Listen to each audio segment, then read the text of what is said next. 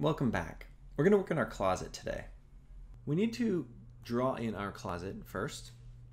We have some closet rods and some closet shelves that we don't have placed. Our closet shelves are going to be 1 foot in width. So I want to switch to my casework layer so I can offset my walls in by 1 foot.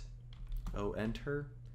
Down in by 1 foot, all 3 of these, so I can get my closet shelving. They're currently not in the casework layer. Making the layer active doesn't mean that offset objects will go into that layer. Because I offset objects that were in the wall layer, these new objects stay in the wall layer. If you highlight all 3 of them, go to your Properties tab, you can change the layer from walls to casework. They should now be cyan. Like I mentioned earlier, we're going to have to move some of our text. Now the closet rod goes underneath the shelf, so they need to go back toward the wall. Those closet rods are going to be 2 inches inset from the outside of our shelves. So we want to offset each of these lines 2 inches back toward the wall. Hold Shift and select your 3 new lines and change their layer to the closet rod layer. If you zoom in, you should see that they are dashed just a little bit. If they're not dashed, go to your layer properties, select closet rod, and make sure that your line type is hidden.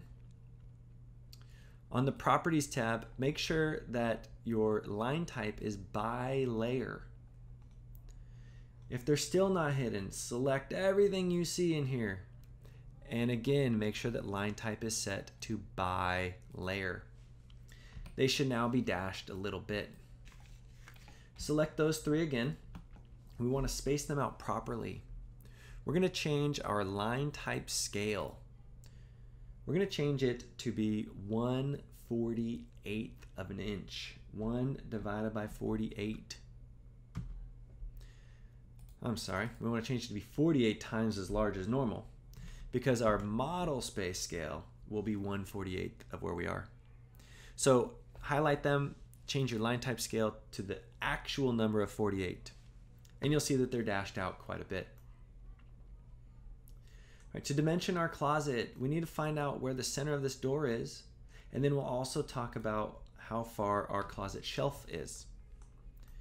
If I try to go back to my dimension layer and annotate dimension from the interior corner to my door's center mark, I don't have one.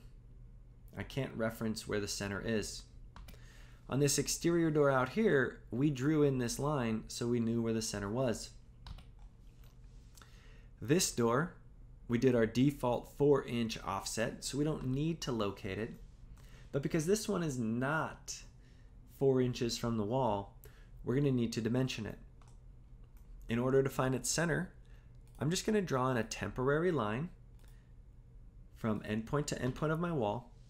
And then I can dimension from that midpoint of this new temporary line to the end point of my wall. I want this to be up 12 inches. I didn't offset anything.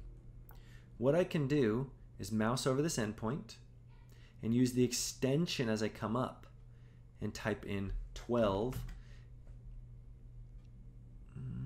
Doesn't like me. Oh, there we go. And I could be up 12 inches.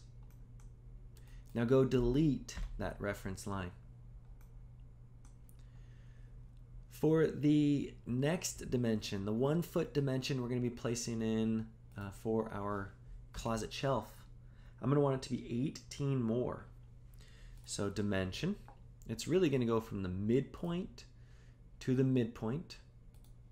And when I place it, 18 inches happens to be right on that midpoint again. So just go select this midpoint 1 more time and it'll place your value in at this height. Now we have some issues. I can't read those dimensions. we're going to move just the text location of them. I want to move that by selecting the dimension and choosing the grip point on my text, moving over to the left, but you'll notice that it's trying to jump. Turn off OSnap, and now we can just move it over slightly. We're looking for my inches to just come beyond my shelf, and for my 3 to not intersect my tick. When I move my 1 in location, I'm going to move it down and over, very similar to where my inches are not touching my shelf. I want to be about the same height that I am above my dimension here from my 4 to about the same height above my 0. Once that's done, if the word closet is intersected at all or doesn't look appropriate, just move it into location to where you can read the 1, the closet, and the 3'4". Turn back on OSnap before you're done.